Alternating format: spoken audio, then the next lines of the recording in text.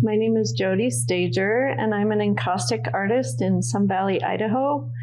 Encaustic art is an ancient medium, starting back with the Greek shipbuilders using it to patch holes in their ships. It eventually became an art form.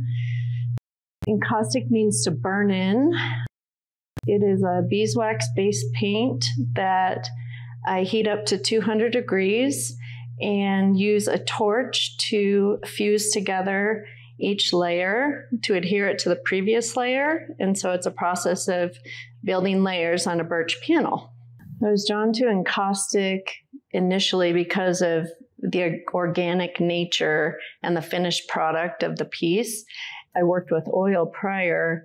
Encaustic just gives me so many different opportunities to create different pieces, from photo encaustics to painting on skulls to many different styles of abstracts. It allows me to use anything from shellac to rocks to photos to oil paints. I can create and use just a various and so many different things I can do with it.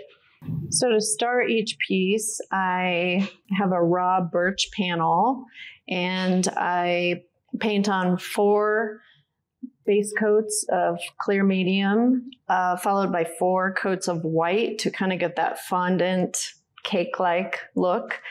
And from there, I start adding color and texture, and whether I'm using shellac or other products within the layers, but I build from that, and I create anything from encaustic on skulls to photo encaustics or layering photos within a piece, do many different styles of abstracts. I am about 80% a commission artist, which I definitely prefer because, I'm usually booked about 9 months out, and I'm working with people that I get to know, that I go to their homes, we measure, we talk about color palette, style, and then I kind of go from there.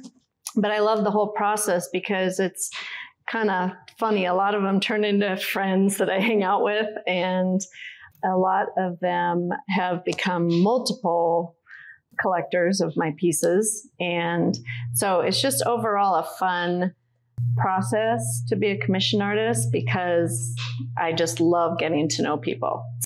So this piece is an example of a photo encaustic. I took this photo in the Sawtooths last year of Alice Lake.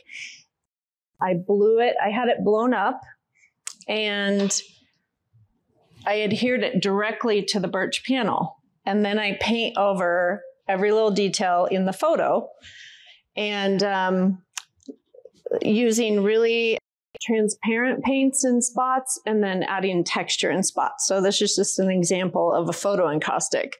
So one thing with encaustic is you don't have to put glass or lacquer or anything over the finished product.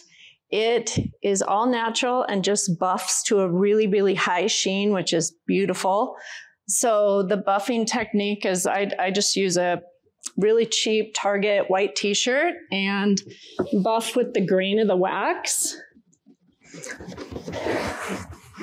So as encaustic is curing, it creates what's called a bloom. And the bloom is all the natural elements of the wax rising to the surface and leaves kind of a foggy haze.